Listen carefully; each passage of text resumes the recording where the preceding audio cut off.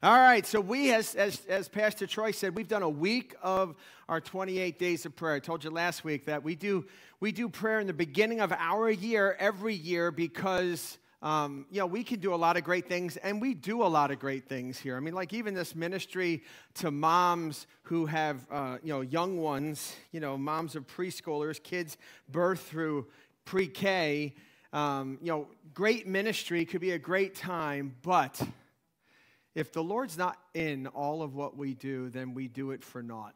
We don't do it. We don't do anything here for entertainment purposes only, or even just because it's a worthy thing. We do it to honor Christ, to exalt Christ in everything we do, and to point others to Him. That's why we do it. And so we pray, and we really concentrate in this time because of that. So last week, our theme was pause, Selah in Scripture.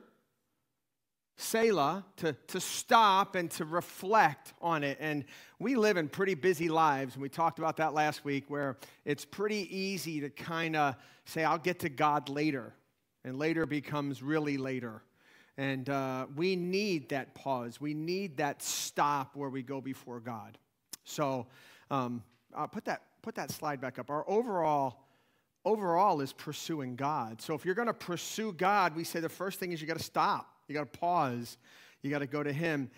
And then the second week theme that we have this week is surrender.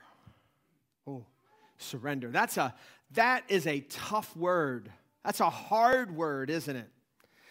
To surrender means you got to give up something. It means you got to give up something. I like what Webster says. Webster says this. This is the dictionary definition of surrender: to yield to the power, control, or possession of another upon compulsion or demand.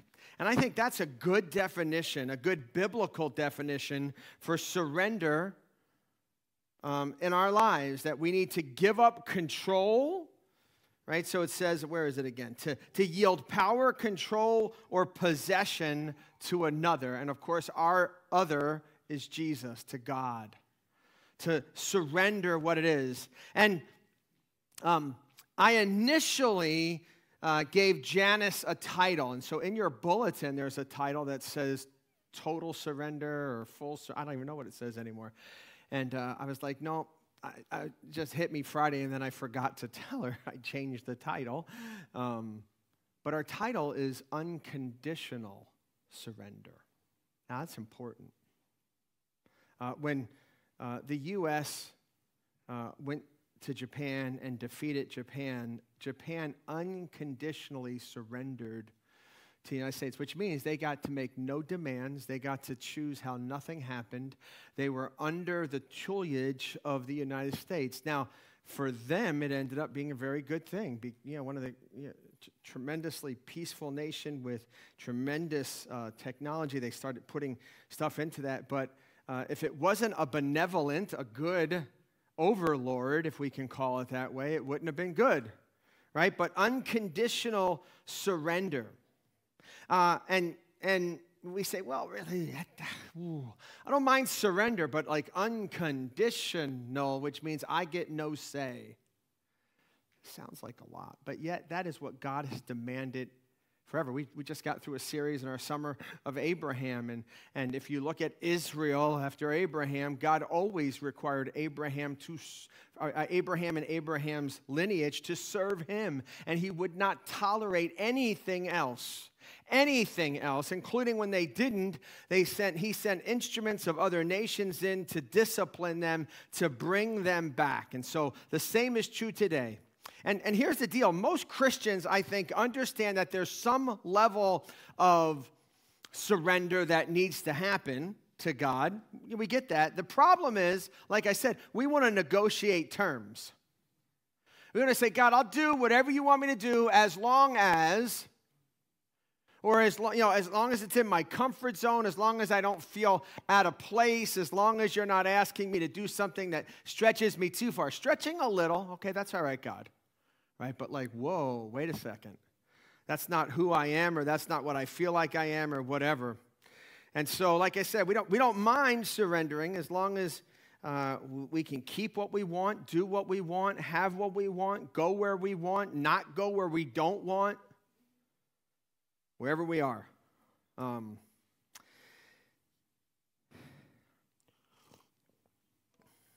Well, I'm here to tell you, God has required of us total surrender, unconditional surrender, like everything. He wants it all.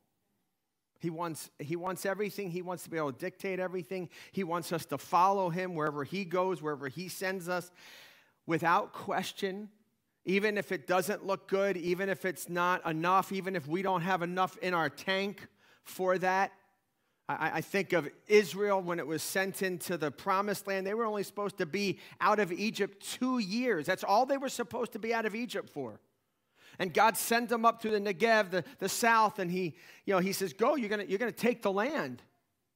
And they said, well, can we send some spies? And so they send 12 spies, one representative from everyone. And they're like, certainly the land flows with milk and honey. It's exactly what God said, except that there are big people there with big cities and big walls and well-fortified and strong men. As a matter of fact, they got themselves into a frenzy, so they said at the end, the conclusion was, we looked like grasshoppers in our own eyes. Now, that was an interesting statement because it was in their own eyes. See, they were viewing the people of the land in comparison to themselves instead of viewing the people of the land in comparison to God. And they said, we can't do it. And I'm sure God, although I don't think it's in the verse, Numbers 13 and 14 in this, but God would have said, you're right. You don't have enough. You couldn't beat them on your own if I don't go with you. But I'm going with you. So they rebelled against God. As a matter of fact, we know that's the case because they rebelled against God. They realized that they should have done what God said they did. So then they go, well, we're going to go up and do it now. And God already judged them to 40 years in the desert and said, nope, that's not what's going to happen. Everyone of this generation is going to die in the desert. And they try to go up and they get defeated soundly. Crazy. Crazy. Crazy. I'm going to make a statement here that is absolutely true. Every single person here talks to themselves. Matter of fact, if you just said, I don't talk to myself, you just proved my point. Right? We all talk to ourselves and we all think that we have this kind of understanding and that we really know best. Like, I know what's best for me. See, we've been conditioned in this world to say, you really know what's best for you. And I'm here to tell you, you don't. But God does. God does. And so, that's what he calls us to. And so, I'm going to ask you to open your Bibles as we talk about this unconditional surrender to the book of Matthew. Chapter 16. And again, these are hard words. I'm going to tell you, I'm going to be honest, this is going to be a hard sermon. Maybe the hardest in all of, well, it will be the hardest in our 28 days of prayer. This is a hard sermon. It's interesting. If we look at the context, Matthew chapter 16, right before the passage that we're about to talk about, Jesus is with his disciples at an earlier time, a little bit earlier than this, and he's asking them, what do people say about me? In other words, what are you guys hearing? And there's all kinds of things, like you're Elijah, come back, and you're John the Baptist, even come back, and you're a prophet, and you're this, and you're that. And then Jesus asks them a very pointed question. He says, who do you say that I am? Who do you say that I am? I'm going to tell you, in all of everything, in all of the world, the only thing that matters is what do you think about Jesus? What do you say about him? And this is where Peter, steps up and he says, you are the Christ, the Son of the living God. Matthew chapter 16, verse 16. You are the Christ, the Son of the living God. And Jesus praises him, and he says, you, Simon Bar-Jonah, blessed are you, because flesh and blood didn't reveal this to you, but my Father who is in heaven. In other words, he said that with confidence, with all belief and all faith. There wasn't a doubt. It wasn't like we think that you might be the Messiah. We think you might be the Christ.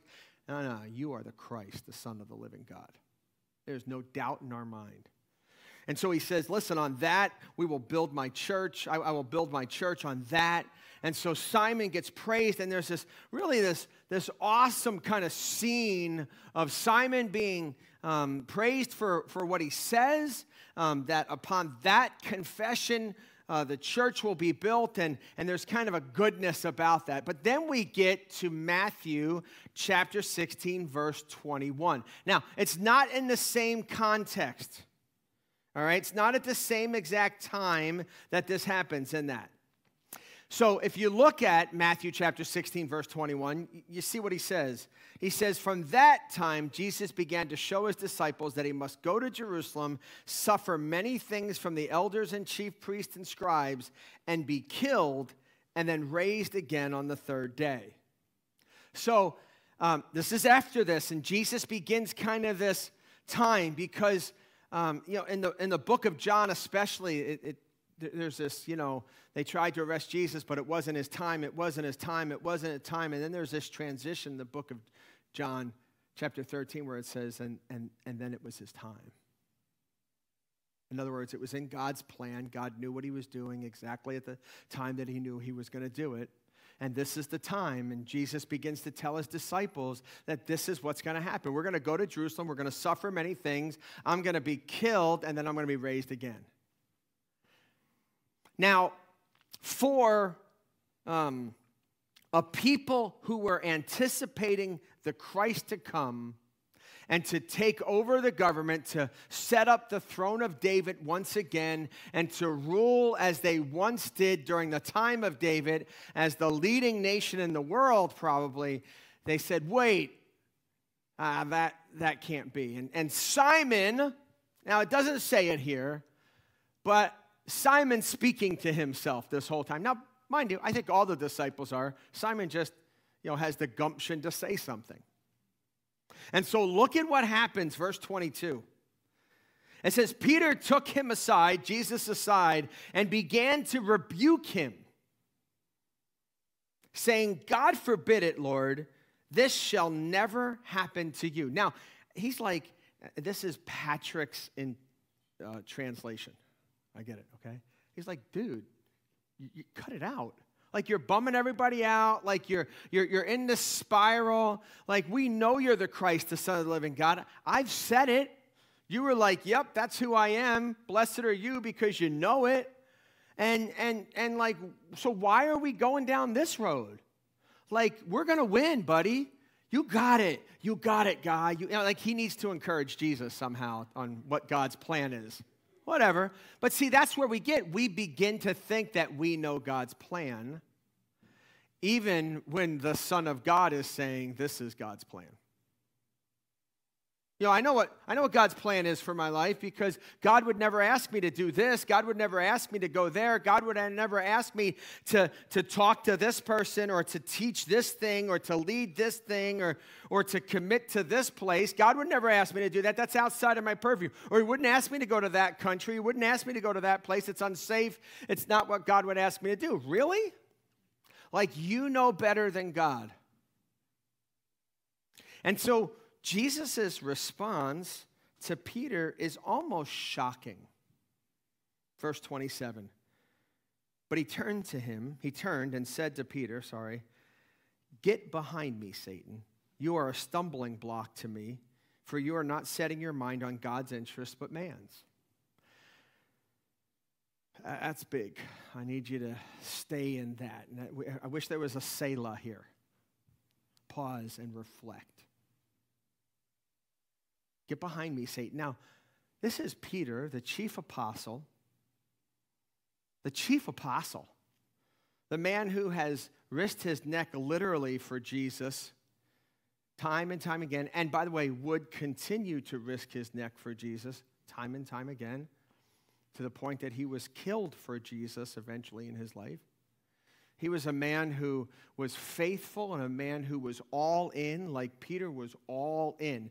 A little bit out there sometimes, right? He would put himself out there without thinking a little bit.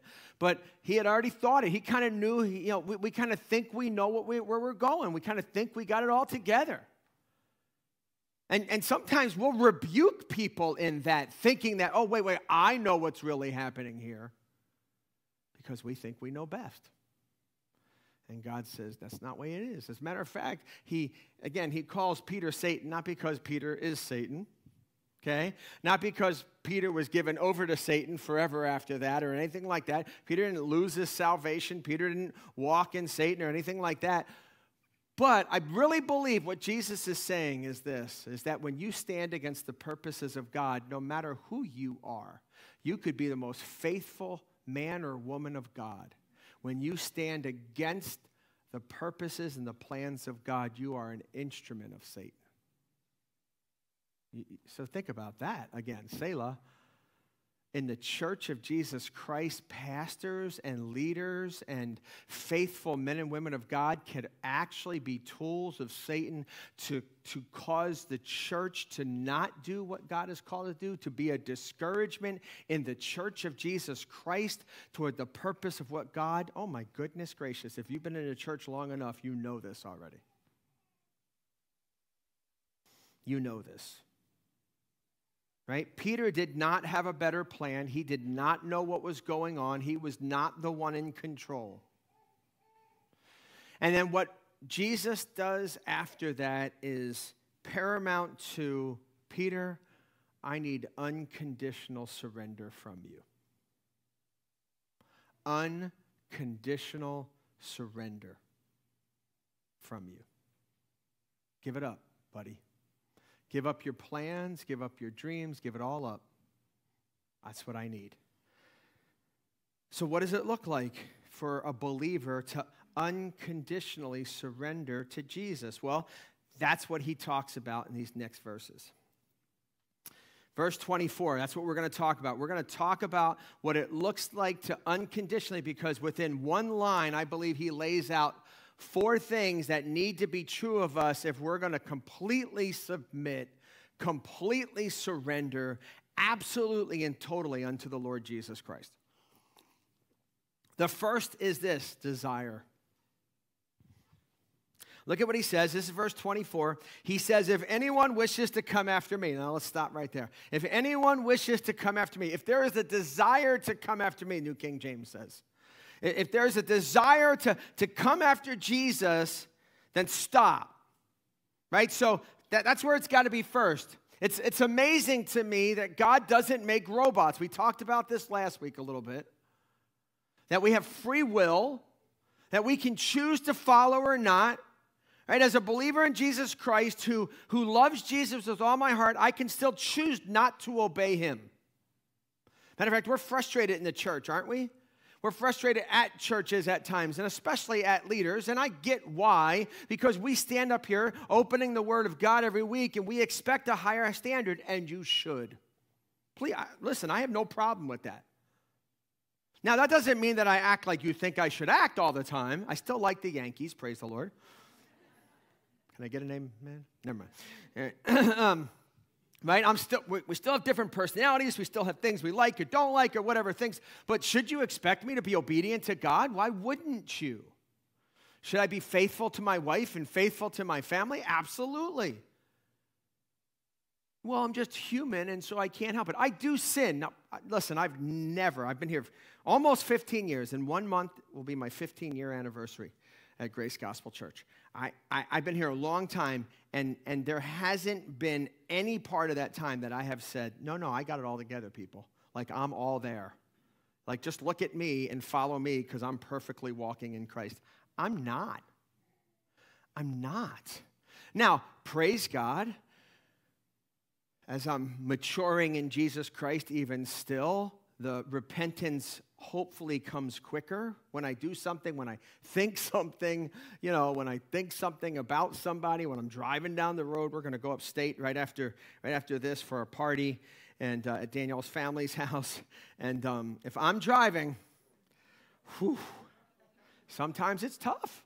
It's tough. People do not know how to drive in Long Island. Amen. That's right. Praise the Lord. I speak truth. I only speak truth here, right? I mean, right? So we can begin to defame them. And I've told you stories of me driving down the road and, singing praise songs to God with all of my heart, and somebody does something that I don't think that they should, probably right after I did something that I shouldn't have done, whatever. But, I'm going to judge them. I'm going to be like, oh, how could you, moron is my big word. Forgive me, Jesus. You're a moron. And thank God that he immediately, almost always. Now, I wish he didn't have to, because I wish I wouldn't even go there.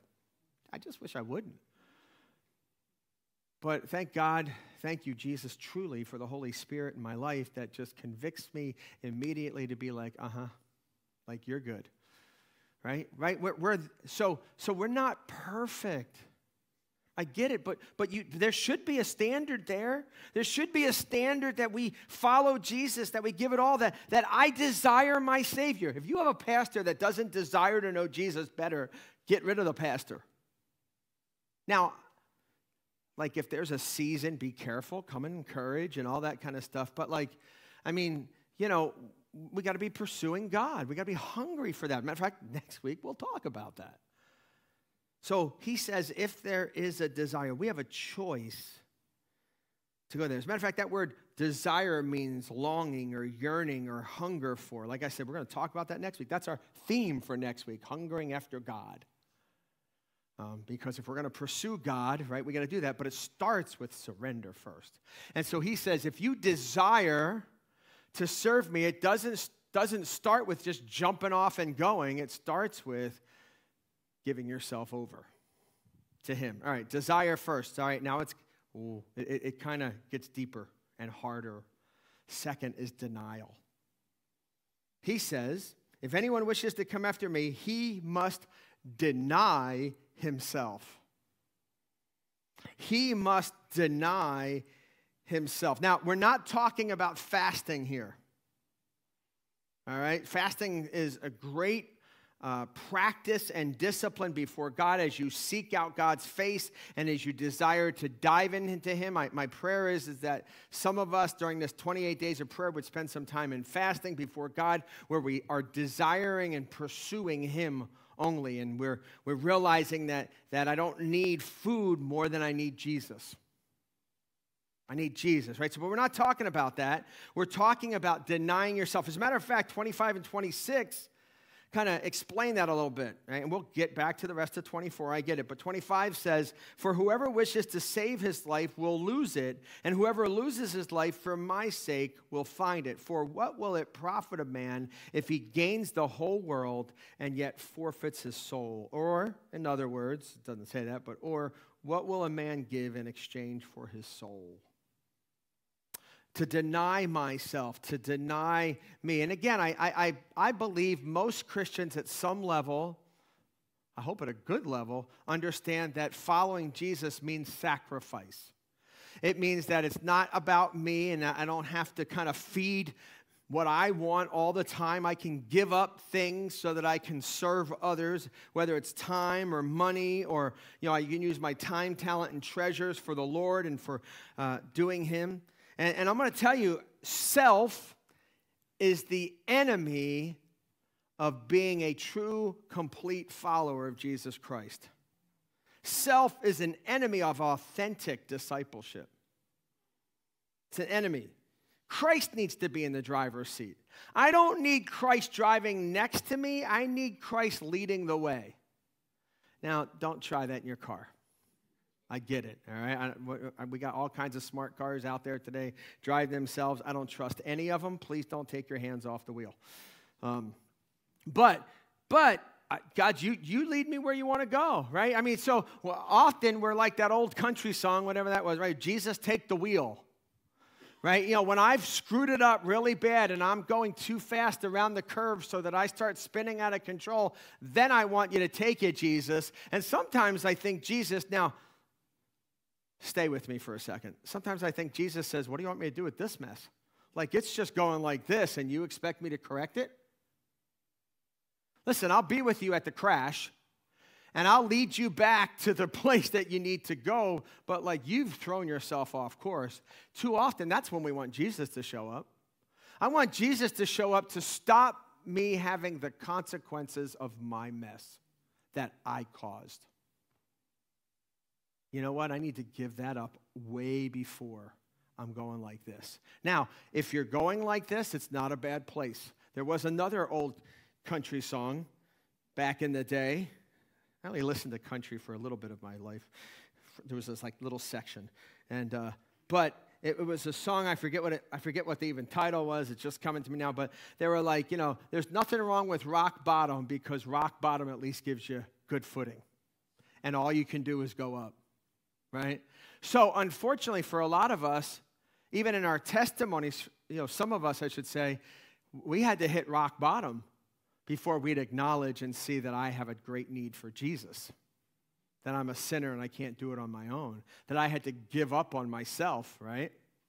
So I need to get out of that way, right? It means that the voice talking in your head is not the loudest voice, or not the voice that you listen to, even if it's the loudest voice. Matter of fact, I think sometimes God goes, I'll wait till you stop talking. And the problem is we just don't stop talking. And then we go, God, I thought you'd lead me. And he's like, I'm here. I'm waiting to talk to you, but you're not listening at all. Denial, to put aside ourselves because God is king and I am not. All right, it gets even worse or deeper or harder. So what does pursual and what does unconditional surrender look like? It looks like a desire to pursue God. Yes, it looks like denial of myself. But then Jesus says it needs to include death. Death.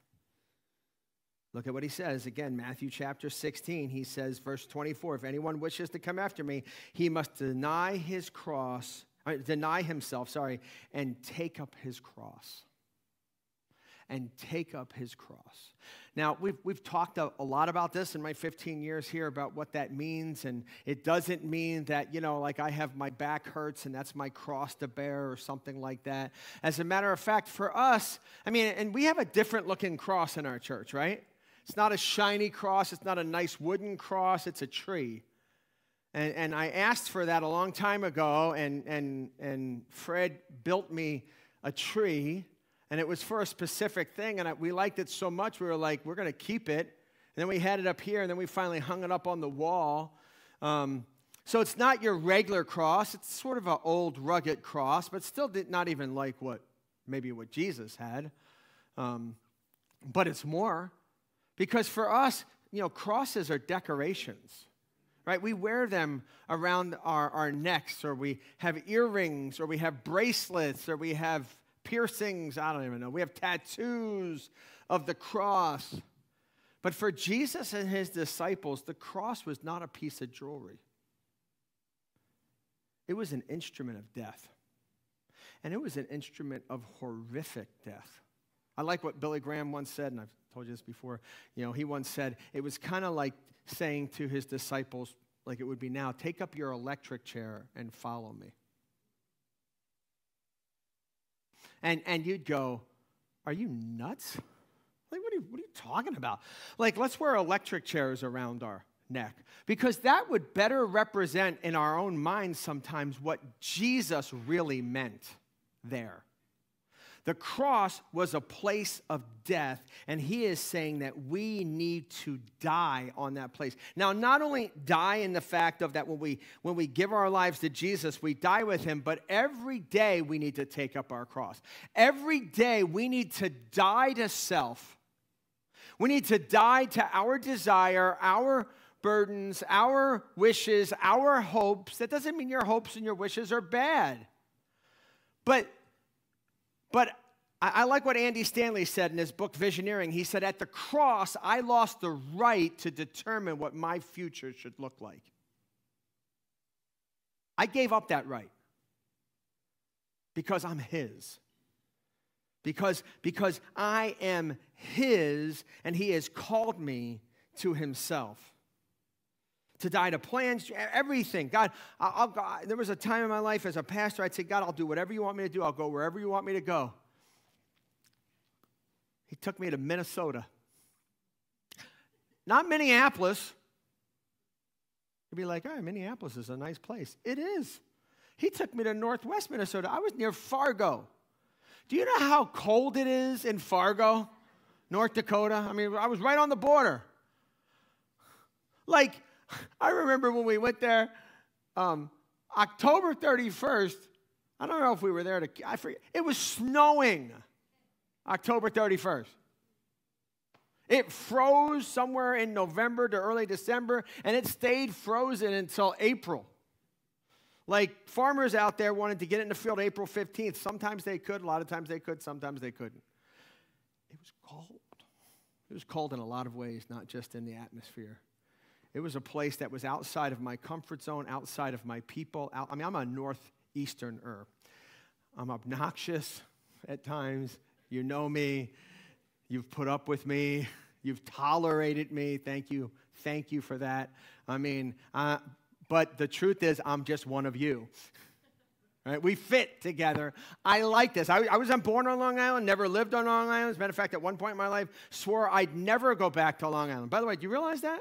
You realize part of my testimony is, in the beginning of our marriage, Danielle had family on Long Island. We were coming here for a wedding, and we were driving, and we got lost. And so instead of going east on the Long Island Expressway, we went west on the Long Island Expressway and didn't know where we were, looking for the sign until I saw the Manhattan, the tunnel into Manhattan. And I said, "What's that?" And she went, well, that's the tunnel in Manhattan, and in a few blocks, my aunt lives right over there. And in complete anger, I said, we're going through that. I'm turning around. We're driving to this wedding, and I'm never driving on Long Island again. And I didn't until 2009. I did not until I drove on the island as the lead pastor at Grace Gospel Church. Yeah, welcome back. And you know what? That which I never wanted to do, it turned out to be the best thing I have done in my ministry and in my life. Praise God. Praise God. I mean, you know, you've heard that. You tell God what you want to do, and he does what? He laughs. Okay, yeah, right. But I'm going to tell you, God will let you go do it. God will let you go do it. You need to die to yourself. You know what Galatians 2:20 says? Galatians 2:20 says, I have been crucified with Christ, and I no longer live, but Christ lives in me. Well, yeah, I thought that meant salvation, that I join into his crucifixion so that then I can join into everything else he has. It does mean that.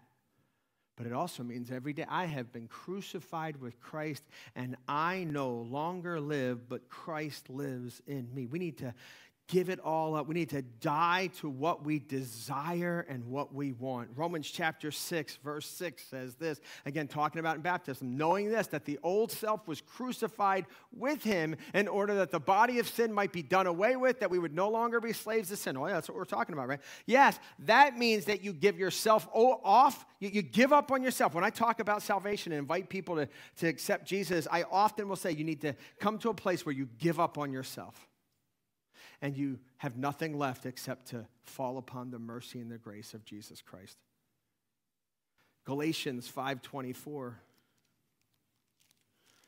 Galatians 5:24 says this, now those who belong to Christ Jesus have been crucified with the flesh, with its passions and its desires. Now, I don't know about you.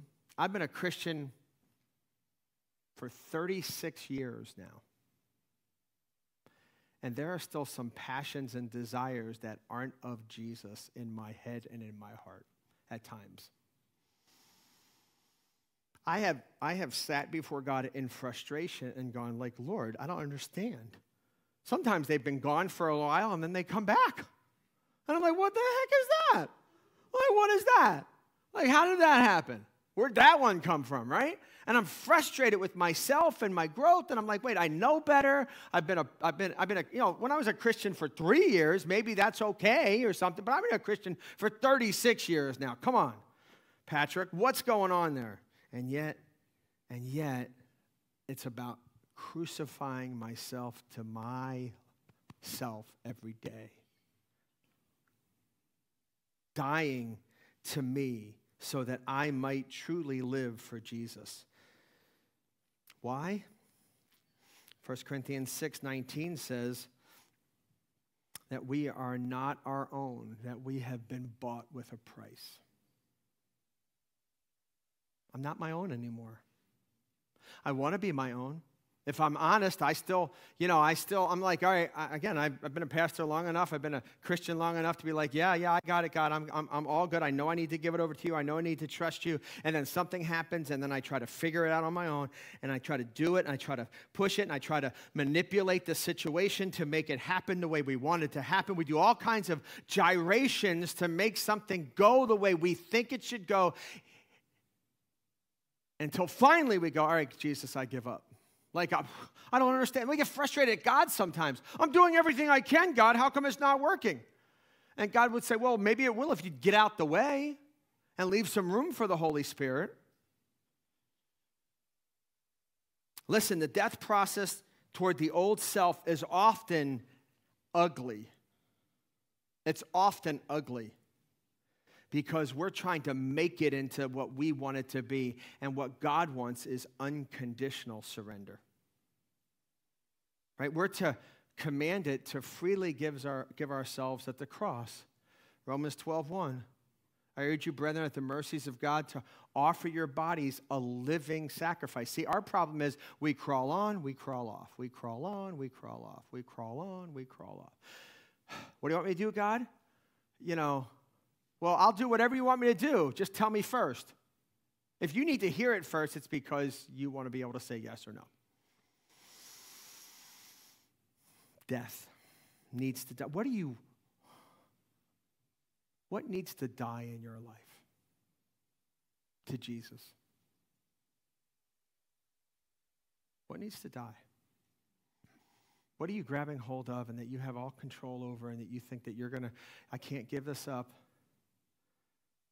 I mean, even for, one of the challenges for our MOPS group will be, Jack is cute, man. That kid is adorable. But ultimately, he's not the Beck's. He's God's. Matter of fact, we did that together up here a month and a half ago, where we gave Jack to the Lord. We dedicated Jack unto Jesus. In fact, that's when he became my buddy, because he just snuggled right in. I loved him. I'm like, dude, I need to hold him more. But right, we've done that. But do we really do that? Or do we say, God, you can have my kid, but you can only have my kid to hear? What needs to die? Trust me, I'm not telling you. I mean, Abraham had to lay his son on the altar. And you do too. Please, not the physical altar. But we need to give it all over to Jesus. Our hopes, our dreams, everything. The last thing that we need, if we're going to unconditionally surrender to Jesus, is determination. I don't know if this is the best word, but it starts with a D, and I wanted them all to start with a D, honestly. But look at what he says. Then Jesus said to his disciples, if anyone wishes to come after me, he must deny himself, take up his cross, and follow me. Now, why do I say determination? Why do I say like that? That's a thing of, okay, I gotta take up my cross, but then I gotta go. Then I gotta actually put one foot in front of the other, symbolically sometimes, but I gotta put one foot in front of the other, and I gotta follow Jesus. I gotta do what Jesus called me to do. I gotta go where Jesus called me to go. I gotta give what Jesus called me to give. I gotta do whatever Jesus tells me. I gotta do it. And that means, and maybe it should be discipline. I don't even know. I don't know what that word should be. Good D word, whatever let me know later. We'll put in somewhere else. But, right, we need to keep going. God's not looking for starters. He's wanting finishers. The fact that you ran the first 100 yards in a race and you were the first one out front doesn't mean you win. How many people sprint out? And we've told this a lot, right? Christian life is not a sprint, it's a marathon. Right? I've been a Christian for 36 years. I'm tired of 36-year-old Christians, and I'm not saying I'm 36. I've just been in Christ 36, right? So I'm tired of people who've been in Christ 36 years who have dropped off the face of everything. Well, you were a lightning bolt when you first started. That's awesome. Where are you at now? Let's serve Jesus. Let's walk in Jesus. Let's follow Jesus every day, every step. When I'm tired, let's go. I got to tell you, so life groups are coming up. I have many times in my history, before or past or whatever, gone, oh, I got to go to life group or Bible study or whatever you called it at the time. I don't want to go. I'm tired. I got a lot going on. I don't have time for this. And then I go because I'm obligated or because I'm leading it, whatever. Whatever you're doing, right? You got to go. But you go and you go, man, I'm so glad I went. God refreshed me. God used me. God used somebody else for me.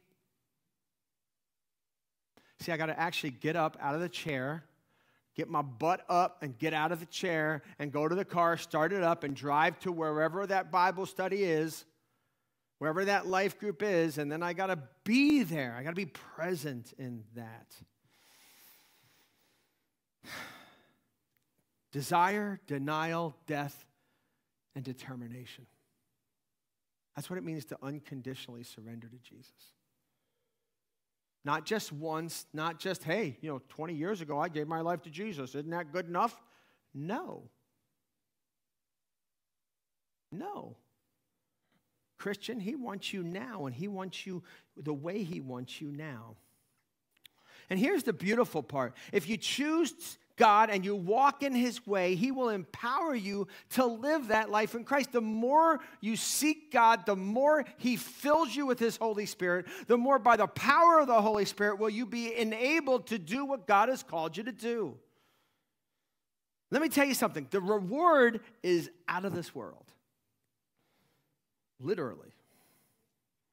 Luke chapter 18, verses 28 and 20 through 30 say this. Peter said, behold, right? This is Peter asking, and I don't know I forget what the situation or all that's happening, and I don't know what's happening in Peter's heart, but he says, Lord, we've left everything. We've left our own homes to follow you, because lots of people had left Jesus at that point. And you know what Jesus said to him? Truly I say to you, there is no one who has left house or wife or brothers or parents or children for the sake of the kingdom of God who will not receive many times as much at this time and in the age to come, eternal life.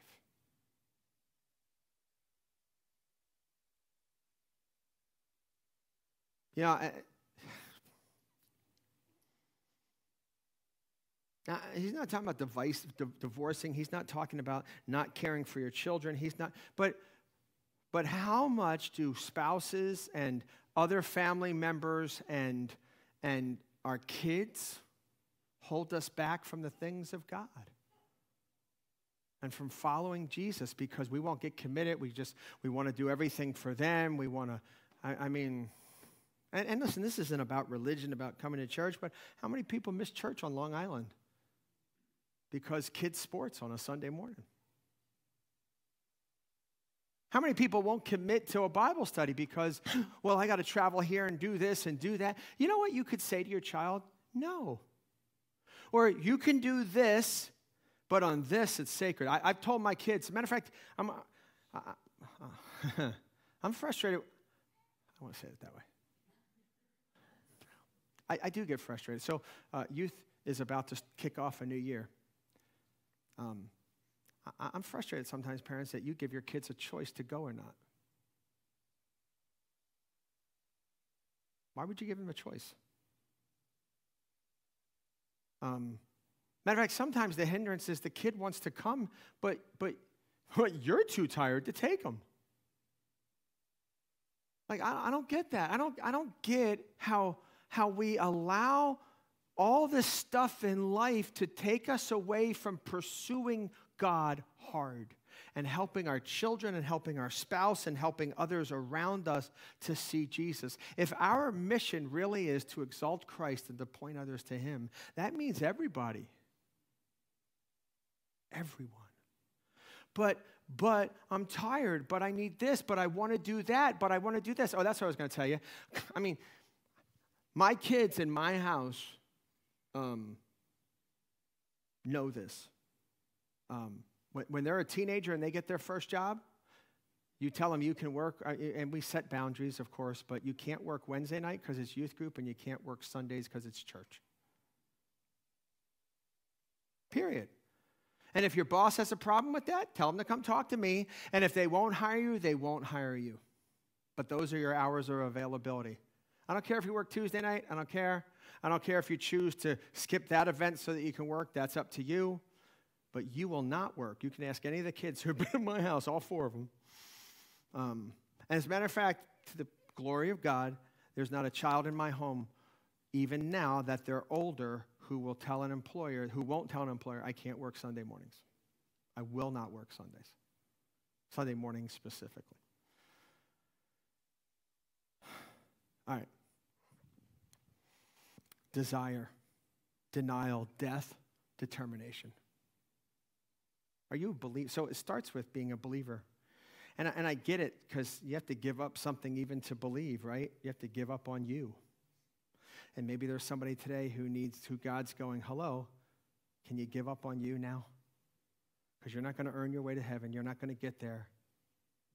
It's only through me. It's only by my grace. But even after salvation, guess what? He's telling us, hey, time to give up on you. And maybe there's some today who need to, before Jesus, give something over to him. He's calling us to do that. Unconditional surrender. That's what he wants. Let me pray. Father God, I love you. I thank you for grace. I thank you for Jesus. I thank you for your death for us. I thank you for the life that we now have in you. I thank you that you choose to use us. I thank you that you still love us even after we've failed you so many times. Father, Lord, may we give up on us. May we give up on all those things. And Lord, the reality is, if we will put everything on the altar, the reality is that you will give some things back and say, okay, you can now do that, and some things you won't give back. Lord, we need to be willing to die to everything. We need to be willing to die. May we do that today. Unconditionally surrender to you and to your grace. I love you, Lord, and I thank you and I praise you in Jesus' name. Amen.